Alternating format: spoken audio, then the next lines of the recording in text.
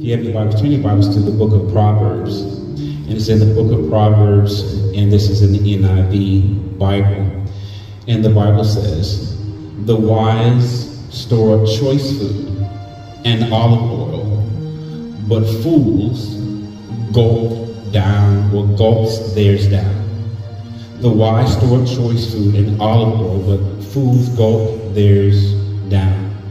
Another translation puts it this way, that there is precious treasure and oil in the house of the wise, who prepare for the future.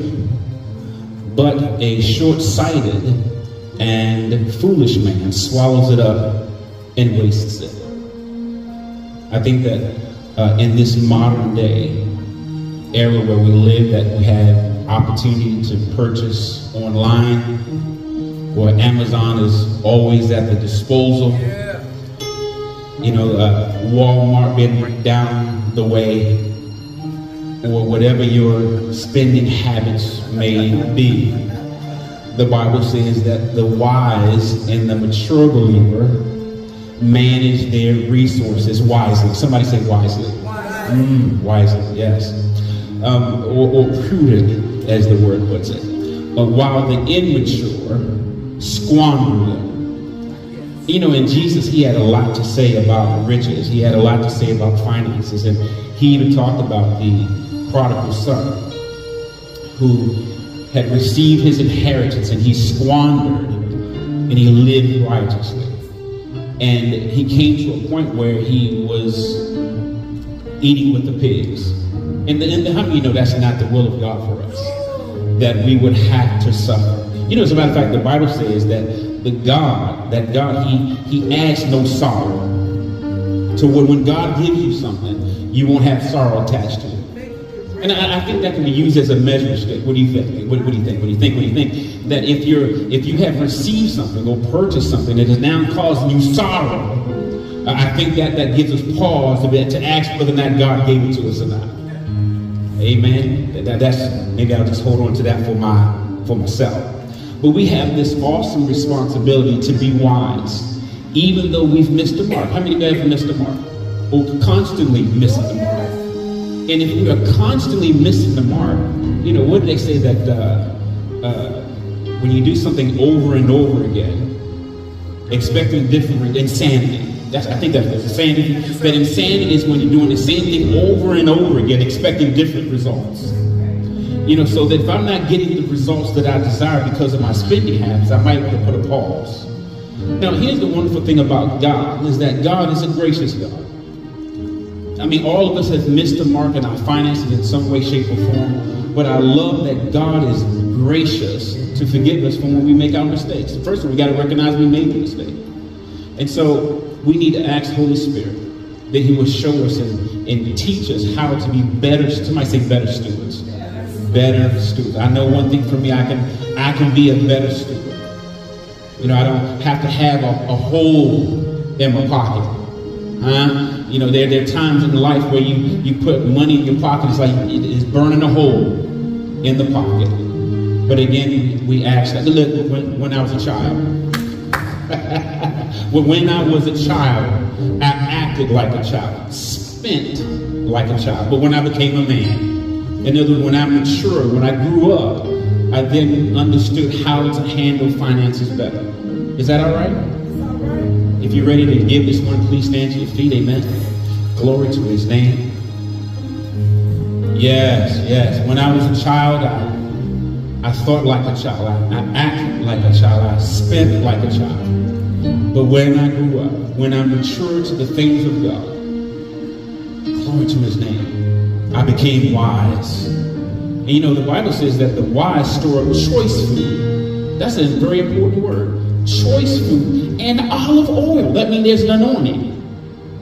So, Father, I pray for those that are here this morning and those that are watching online, that, Father, that there is this olive oil, this fresh anointing that will come upon their lives as it relates to their finances, their checking account, their savings account, everything that they set their hands to do, Father, that you will cause it to prosper. You said you were beloved, I wish above all things that thou mayest prosper and be in health even as our soul prospers. And that's my prayer for you this morning. Amen. Amen, amen, amen.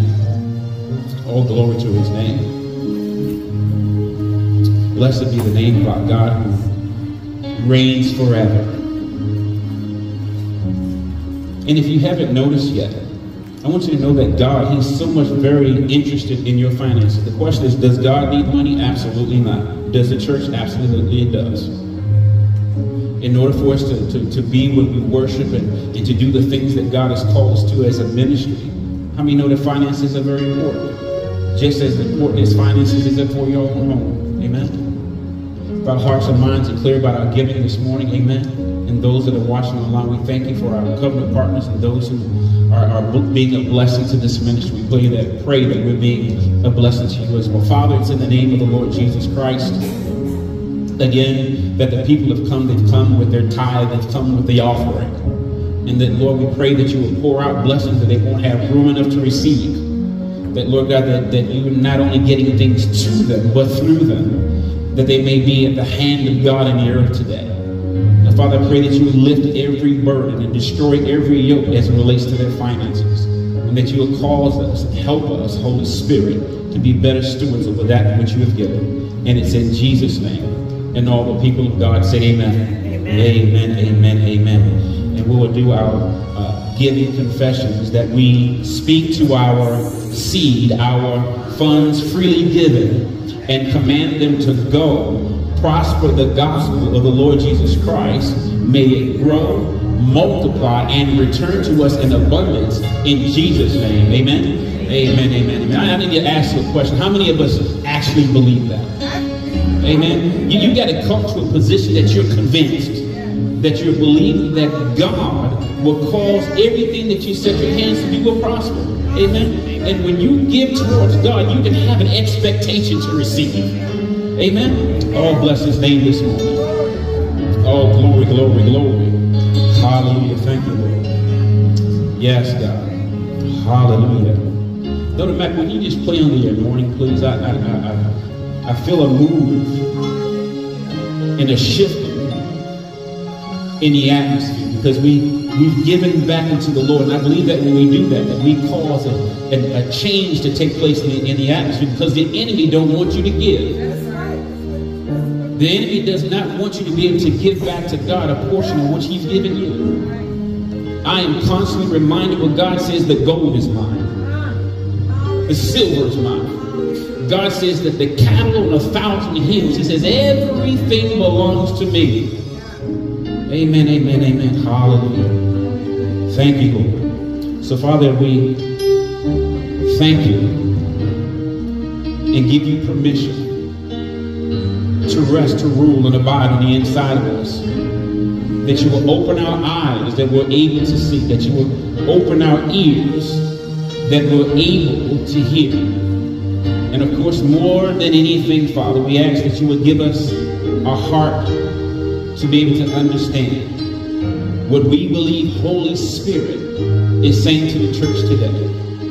Oh, Lord, be the voice behind the curtain this morning. Behind the curtain of our imagination, Lord, that we be able to hear fresh revelation from heaven this morning.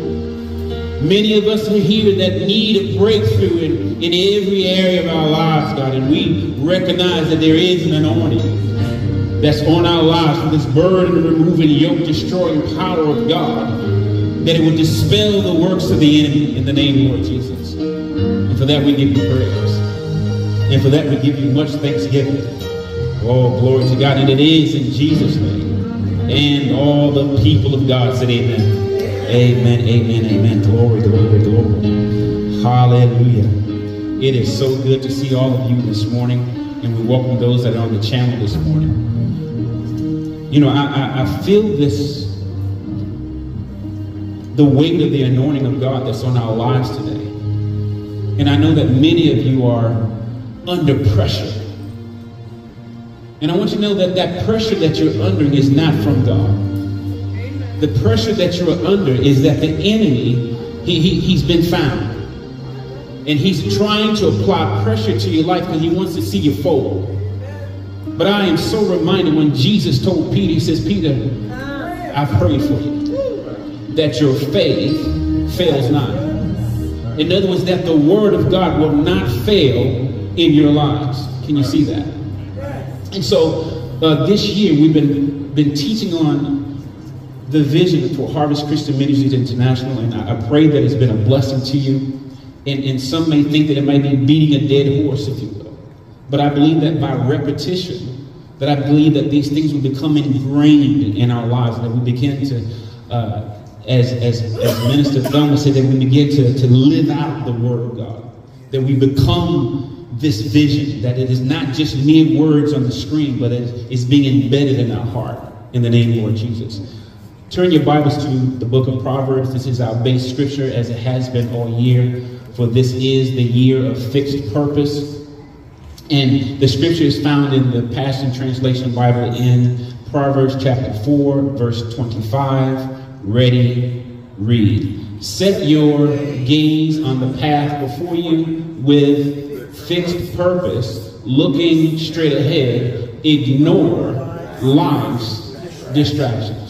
You know, at the beginning of the service, we were in deep conversation about these distractions that have been happening in our lives.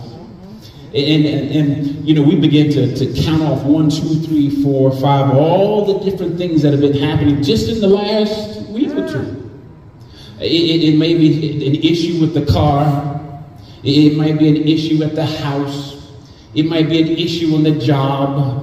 It might be that stub toe that you got. It might be the cold or the sickness that may be plaguing your body. These are distractions. And I've learned something about these distractions, that this is the enemy that's coming against us because we have found him out. We've called that joker out. You slew-footed devil, we've called you out, that nothing of you will be found in us. Glory to God. I know some of you feel like Job this morning. I know you're here. Because I know if I felt like Job, I know certainly that some of you feel like Job this morning. But I have been encouraged, and I am persuaded that absolutely, positively, nothing will separate us from the love of God. Glory to his name. I don't care how much debt it looks like. I don't care how much the body hurts. Nothing shall separate us from the love of God. Glory to God. So we continue in this teaching on we're now in the third section of the vision of Harvest Christian Ministries International, and we've been teaching the last couple of weeks about that we are a mature, supernatural body of believers full of the Godhead bodily. And so we're working on this first portion of that. And so we are a mature, supernatural body of believers full of the Godhead bodily. And this vision, which has been declared, and we see that it is not a pathetic, but a prophetic vision, is a projection of where we desire to be in the ministry of God. We've not yet fully arrived, but I believe that we're on that particular road to the maturity that God has called for us, and that we're pressing towards the mark of the high calling of God in Christ Jesus. Can you see that? And so we have this anchoring scripture that we've been using for calling those things that be not as though they were. And this was Paul as he was teaching the believers in Rome. And in his Romans chapter 4, verse 17, in the Amplified Bible, ready, read. As it is written where? Oh, in the scripture. I have made you a father of many nations in the sight of him in whom he believed, that is, God, who gives life to the dead and does what? He does what? He calls into being that which does not exist. Calling those things that be not as though they were. How many got some issues in your life that you want to be able to reverse that thing? That I'm going to call those things that be not as though they were. In other words, that you're calling forth your victory. Glory to God. That while you're in the battle, I'm calling forth my victory. I don't have all the answers, but the end result is that I win. Pastor Carol and I, we've had this discussion here of late that it's the skirmishes. How many know that there's a war, right? And then there's skirmishes inside of the war. And when we win enough skirmishes, and watch this, if we get enough first downs, keep getting the first downs, eventually you're going to get to your victory. Can you see that? Woo, Jesus. And so Paul, he was making this reference of those things that be not, call those things that be not as though they were, is that he was talking about Abraham as to the miraculous birth of Isaac. And not only was it about the miraculous birth of Isaac, but it was also that he was talking about the resurrection of the Lord Jesus Christ, that he was the first begotten of the dead. And so he was calling those things that be not as though they were. In other words, that dead situation now came alive. Some of you have some hopes and dreams that you have long since forgotten about. But God says, I'm stirring it up. Glory to God. He says, you need to dream again. How many of us need to learn how to dream again? Because life will come against us in such a fashion that we forget all the good things that we've been desiring. And that we're just treading water, trying to keep from drowning. When God says, no, I've got not just a buoy, but I've got a boat waiting for you.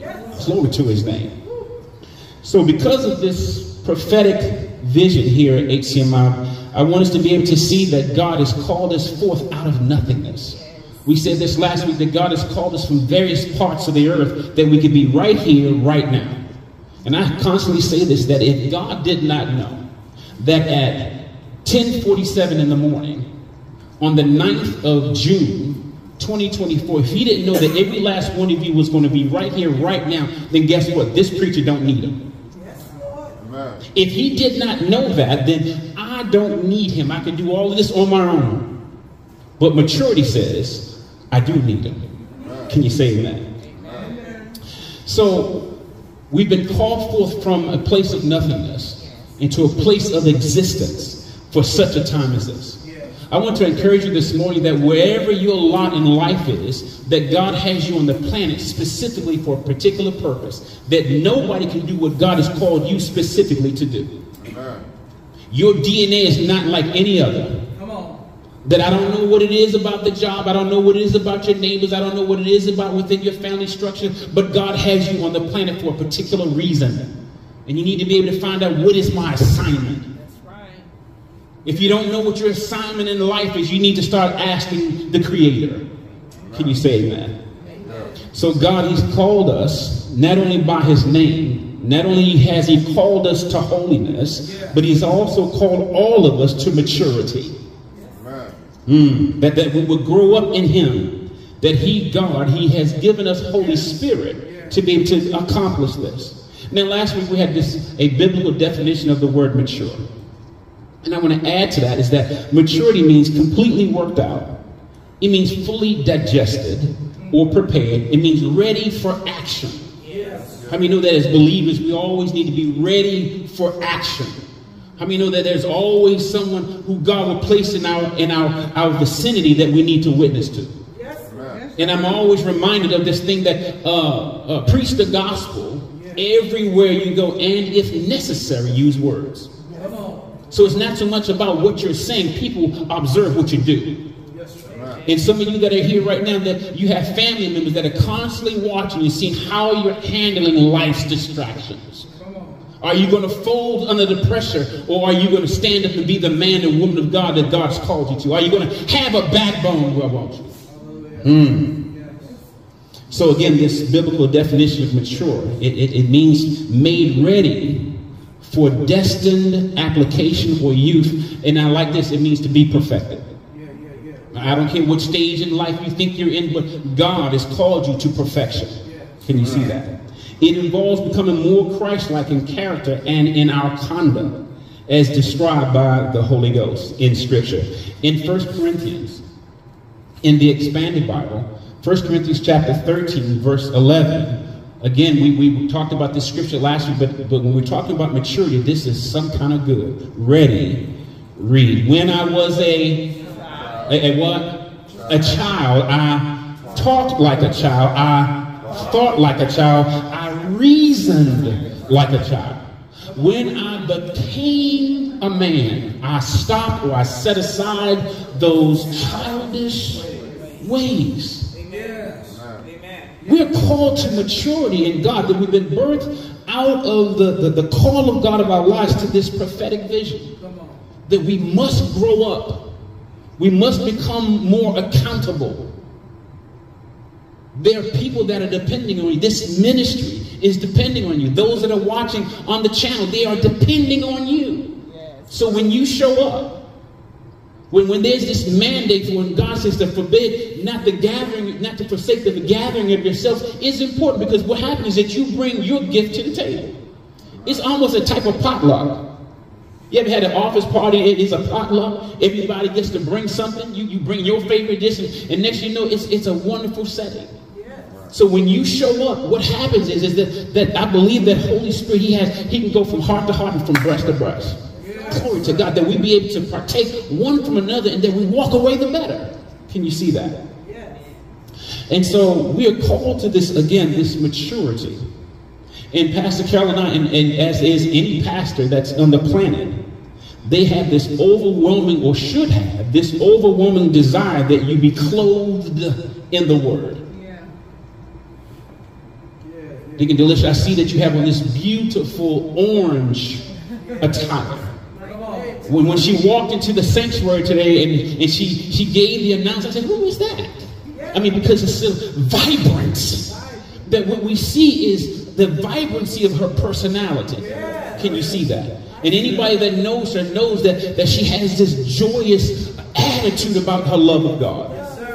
I see other colors amongst you, and what it's doing, it does something to the atmosphere. And the lighting just hits it just right. You understand? But as pastors, what we desire to be able to do is that you're clothed in the Word. We go over scriptures here and there and everywhere. We scripture. All right, Pastor, when are you going to stop at the scripture? I'm not. Because it's our responsibility is to clothe you, to dress you with the Word of God. If I got to be clothed, you don't want to see me up here naked. You need to be clothed in the Word of God. Can you see that? You know, the Bible talks about the armor of God. That's another message, but that's the armor of God. We want to be clothed in the Word of God this morning. And so we want to be able to give you this information and pray that you get revelation, and that we inspire you to do the Word. That's our responsibility. That we've been commissioned to present you. Watch this. We've been commissioned to present you faultless before the Lord. Let me just tell you something. You know, pastoring is not an easy job. I remember my dad in the faith, he said, son, he says, you know, preaching is the easy part. He says, pastoring is where you learn how to grow. Because you're going to have different situations, different circumstances, and various types of people and backgrounds, and it's going to stretch you. You're going to find out exactly who you are and why God called you to this ministry. Do you always have the answer? No. And he said, don't make nothing up. Can you say amen? Glory to his name. But we've been commissioned to present you perfect. Perfect, Brother Curtis. Perfect in Christ. And we're always lifting you up before the Lord. And the other day when I was going over there, the Lord kind of showed me like that. What is it? The Lion King, when he's lifting up somebody, you know, just lifting them up before God. That we literally have this attitude that God, whatever they have need of. And so even when you're not in our presence, we're constantly praying for you. You know, I can tell you there are times I roll over and Pastor Carol's not in the bed. But she's out in the study. And she's praying for you. It make me feel bad sometimes. I just roll right on over. I'm just going to tell you now. I roll right on over because my time is coming. You know what I'm saying? And so she has her time and I have my time. But collectively, we're constantly praying for you. And I will tell you this. Thank you for praying for us as well. Turn your Bibles to the book of Colossians chapter 1. In Colossians chapter 1, and this is in the expanded Bible. Colossians chapter 1, verse 28.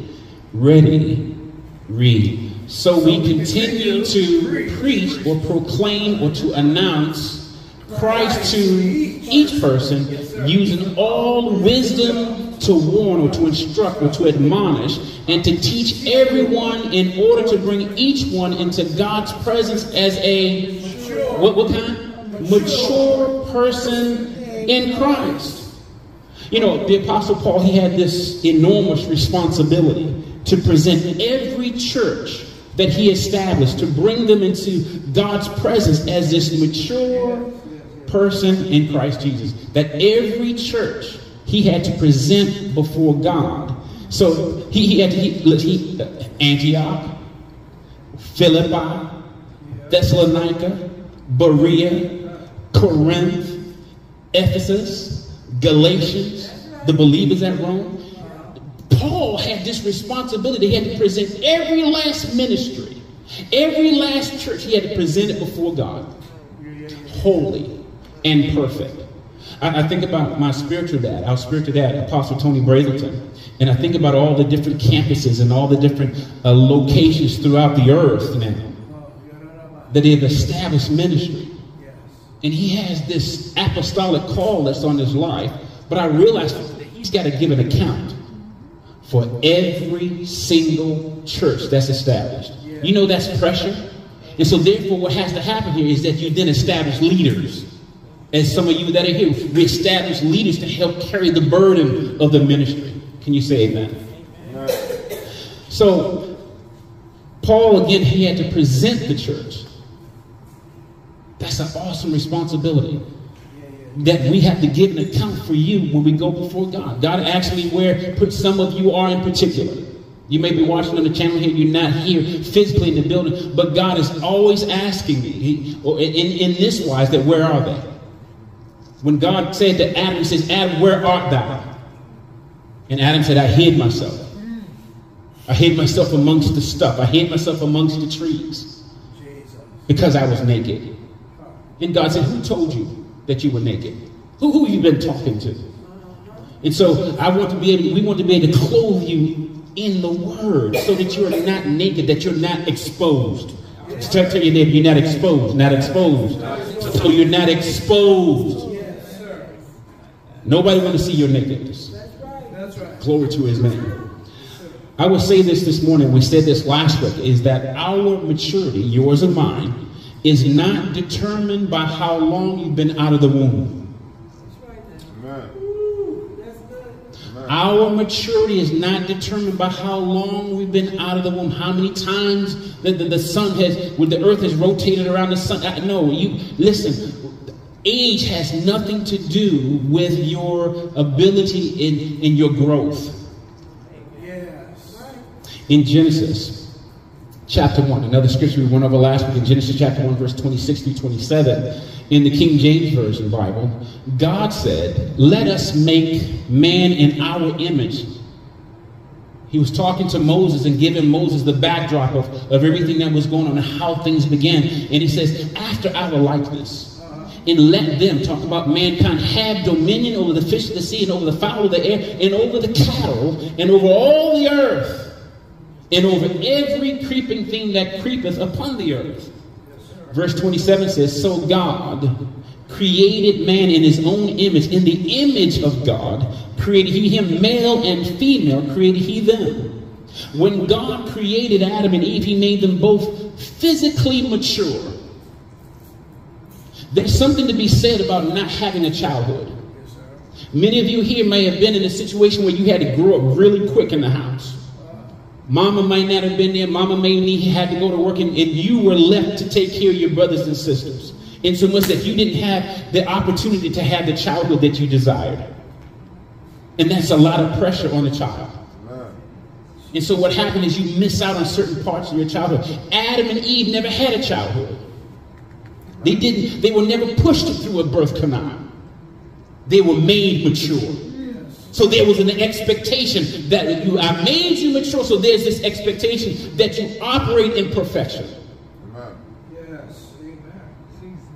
They had this expectation that they walk upright before the Lord in all of their ways. Now, we don't know how long it was from the time that God placed them in the garden until sin showed up. The Bible doesn't tell us how long that took. We don't know when the fall actually happened. Although they were fully grown, they fell into immaturity. They were tricked by the enemy. They were distracted. Can you see that? Duped into thinking that God was keeping something from them. Listen, our lack of maturity can become our downfall if we lose our fixed purpose. Yes, sir. Yes, sir. We have to remain focused. Yes. Colossians chapter 2.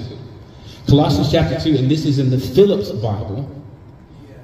And I love how it reads, because it ministers so much more to me. In Colossians chapter 2, verse 9, the Bible says, "Yet it is in him that God gives a full and complete expression of himself within the physical limits that he himself set himself in Christ.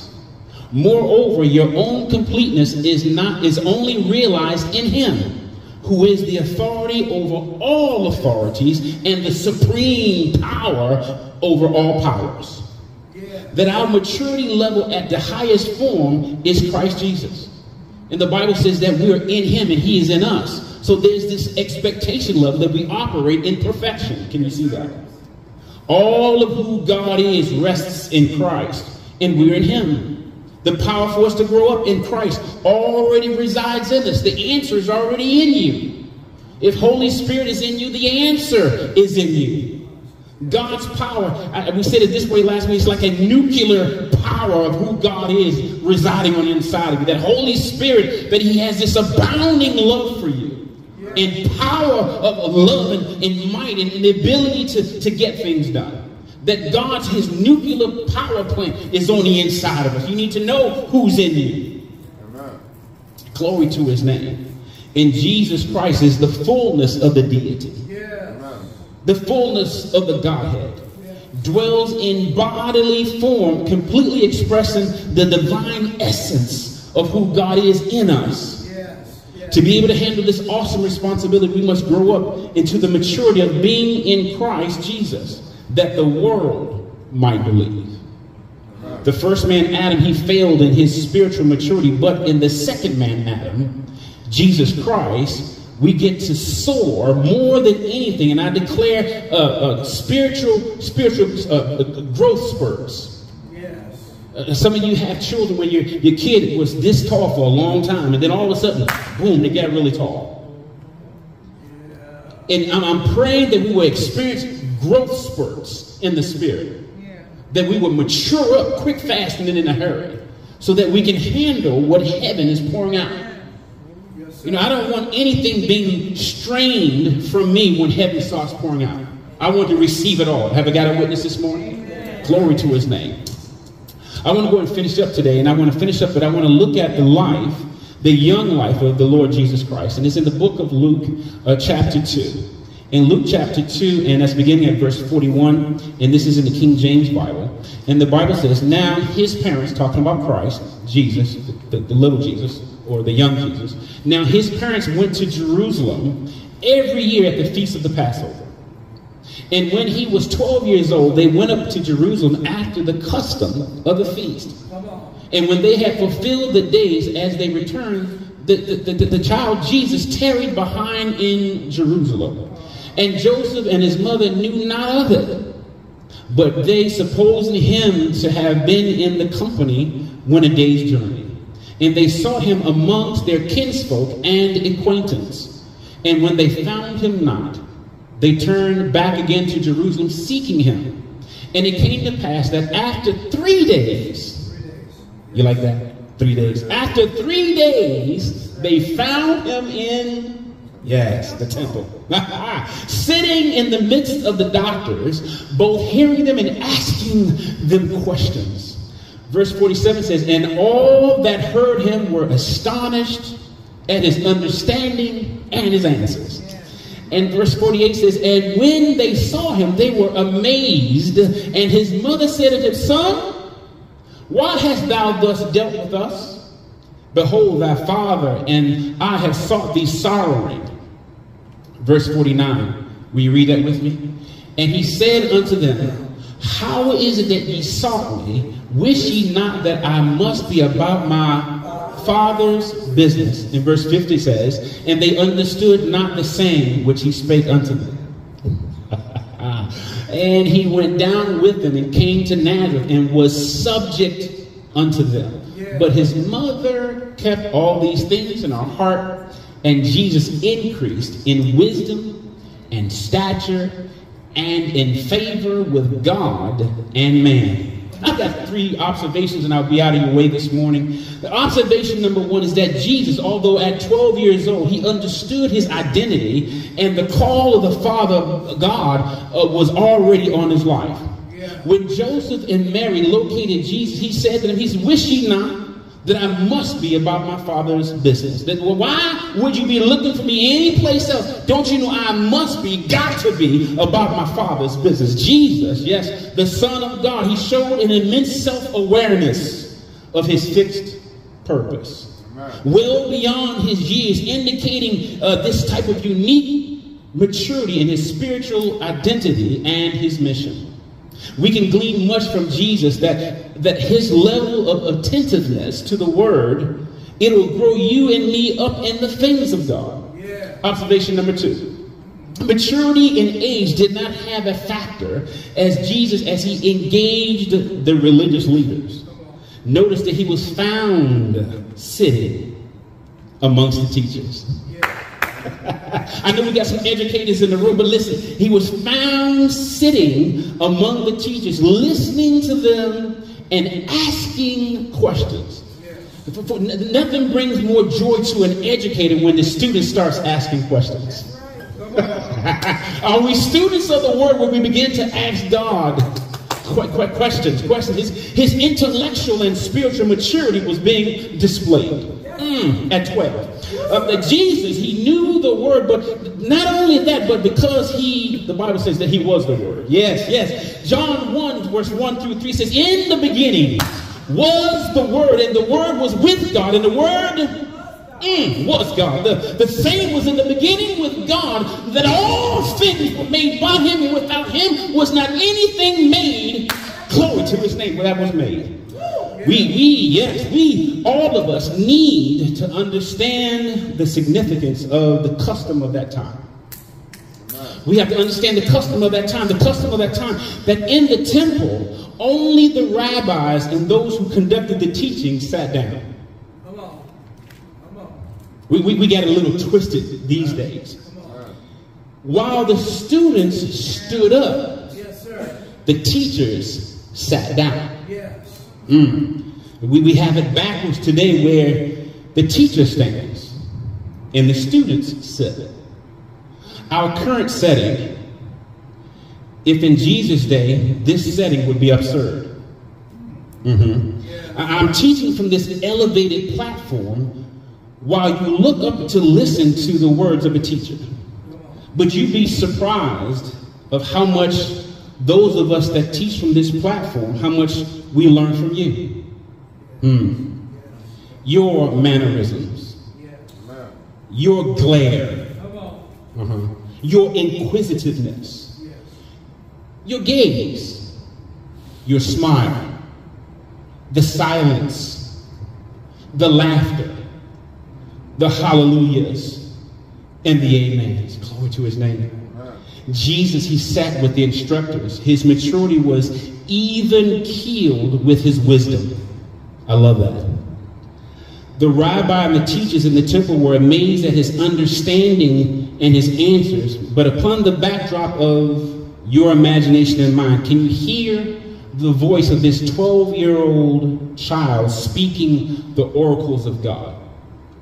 I know many of you have children and they've said some things that, where'd you get that from? That had to be from God, because I did not teach you that. And they certainly did not teach you that at school. That there's inklings and there's little pictures that you begin to see how God is beginning to speak to your children and speak through your children. Do not demise, do not undermine or undercut what your children are saying. They have some. Me personally, I believe that when children get here, and we call it baby talk or babbling, but I believe it's the language of heaven. That's what I believe. But we teach them our language of English. We teach them our language of Spanish. We teach them the language of the earth. But I believe they come gifted already with the voice of heaven. So this suggests to me that a divine inspiration and an advanced level of spiritual and intellectual maturity was being displayed. That with Jesus amongst these instructors, that class was in session. And the young Christ child was teaching from heaven's viewpoint. Observation number 3, and I'll be done. One would be blind not to see the unique balance of obedience and independence of the Lord Jesus. Despite his awareness of his divine mission from the throne of his heavenly Father, Jesus returned with his parents and was obedient to them. Imagine, just imagine, upon the backdrop of your imagination, that you have lost the Son of God. For 3 days, you don't know where he is. Some of you here that are parents, you may have lost your child for a couple of hours and you thought it was the end of the world. Anybody ever lost a child? Anybody ever been lost as a child? That mama left you at the bus stop, wherever, or left you at the park, and you're like, I want my mama. But if you've lost a child, I don't care if you're at the Walmart and they hide in between the clothes, where's my child? Especially if you have active children that like to play hide and seek. Have I got a witness? But they lost the Son of God, and you don't know where he is. You think mama has him, you think that daddy has him, you think that auntie has him, but no, you must find him. And there's a message right there. I don't know if you caught that. Not only does mama might not have, not only does daddy might have, but you have to find him for yourself. Can you imagine Jesus? He didn't beat his chest declaring, I'm the Son of God. You don't tell me what to do. I'm grown. He didn't say that. He said, you don't tell me what to do, mother. Joseph, you're not my real father. You don't tell me what to do. You're not my real daddy. He didn't do that. He didn't do that. He honored them. He was well aware of the commandment that was given to the prophet Moses in Exodus chapter 20 verse 12 to honor thy father and mother, that thy days may be long upon the earth, that the Lord thy God giveth thee, the first commandment with promise. This balance of understanding his divine role while still respecting and obeying his earthly parents show his comprehensive maturity, blending spiritual insight with practical obedience. We continue to teach on the vision of HCMI that we are a mature, supernatural body of believers full of the Godhead bodily. Stand to your feet. Glory to his name. Father, we have this overwhelming desire to be better than what we are. And that desire comes because of your nuclear power plant that resides on the inside of us.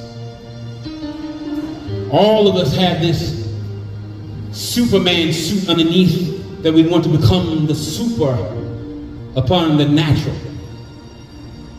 That the anointing of God is upon our lives in such a fashion that we can do things that no ordinary person can do. God's super upon our natural, giving us the ability to do the things that we could not do naturally. That we are overcomers, that we are winners. We're in this war, but we have to understand that we've already won it. Yes, we're going to have a skirmish here, a skirmish there, but again, we just want to keep getting the first downs. There's a defense that's always up against us. But when we study the playbook,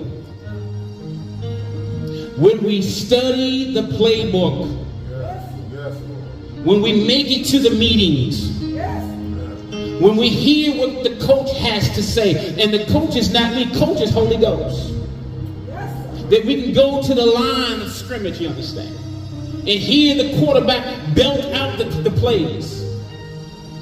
But the quarterback, he looks over the defense of what the enemy is trying to do, or what he's planning to do. And I love this, and this is where Holy Spirit comes into play, that there's a defense that you're not familiar with, and it looks like it's going to be something that's going to cause you to be defeated, and he calls an audible. A Holy Ghost audible, that above all the noise in the stadium, above all the distractions that's taking place in life, you hear the audible. That means a change of plan at the line of scrimmage. And it is at this line of scrimmage that we're meeting every single day, every last one of you. But how many know that every play is designed to be successful?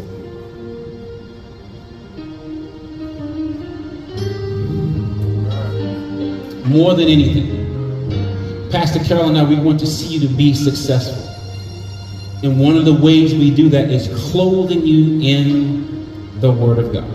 If you're here today, and if you're watching, and you have never received the Lord Jesus Christ as your personal Lord and Savior, it is so vitally important that we come to know who the Savior is. Because without him, you're going to keep getting sacked. You're going to lose yardage. And you're going to find yourself in your own end zone. And not the end zone of the enemy. The analogy, it works however you want to play with it. But again, our maturity is everything. If you're here today, we have this scripture in Romans chapter 10, verse 9 through 10. And it's in the King James Version.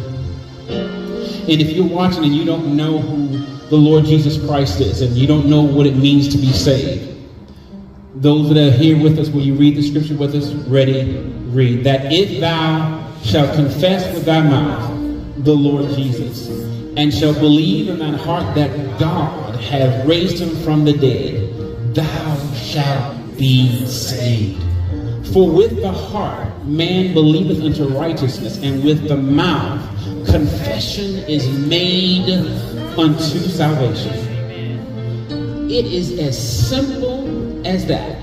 There are no other hoops that you've got to jump through. That salvation is the simplest thing on the planet. We've got to stop complicating this gospel. Yes, we need to be holy. Yes, we need to spend time in the Word. Yes, but salvation, you got to get there. In the name of Lord Jesus.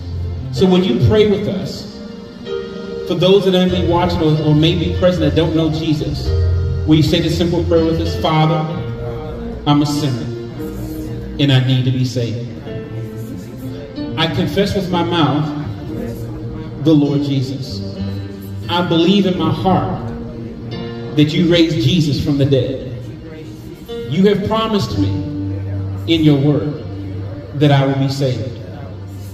I want to live this life on your terms. I believe that you raised Jesus from the dead and that he is seated with you in heavenly places. Thank you for saving me. Thank you for loving me. In Jesus' name. We believe that if we say that simple prayer, that yes, truly that you're saved, that you are sealed until the day of redemption. You know that the Bible says that your name is written in the Lamb's book of life. Glory to God. And God says that no man will be able to take you out of his hand. Glory to God. That, I don't know about you, but you ought to be excited that you are in the plan and the will of God. As a matter of fact, the Bible also says that God's going to give you a new name. That Aretha, your name is not going to always be Aretha. Pastor Carol, your name is not going to always be Carol.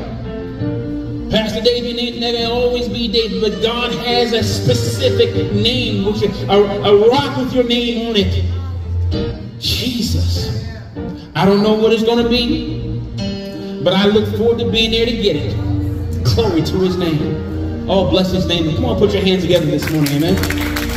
Hallelujah. We believe that if you needed to rededicate your life, that prayer that we just prayed, it covers that too. You may need baptism of Holy Spirit with the evidence of being able to pray in the Spirit as the Spirit of God gives utterance.